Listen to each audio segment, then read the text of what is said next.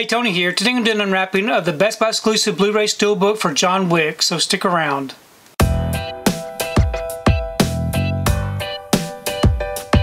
So today I wanted to take time to do an unwrapping of the John Wick Steelbook.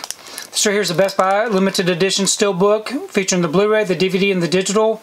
Here's the front, and here's the back. If you'd like to read up on it and check out these special features, you can go ahead and pause and do so. I'm going to go ahead and remove this from the wrapper and we can take a closer look at this Steelbook. Okay, got the wrapper off and the J-card removed. Here's the front of the Steelbook. It is a lightly glossed Steelbook. No embossing or debossing. Nice looking image. Then here's the back. We open it up. We have our front and back together.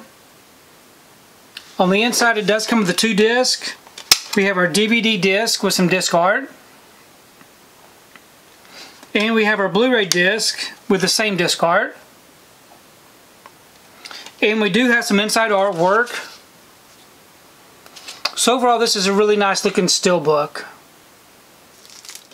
So back when I purchased this, I did not open my Steelbooks. I kept them sealed for whatever reason.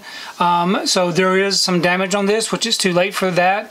But it is disappointing that there is some damage to the Steelbook.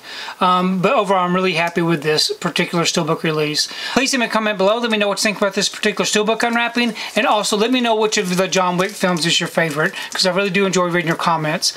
If you like what you saw here today, please give it a thumbs up and share the video. If you haven't subscribed to my channel, I would really appreciate it if you'd subscribe.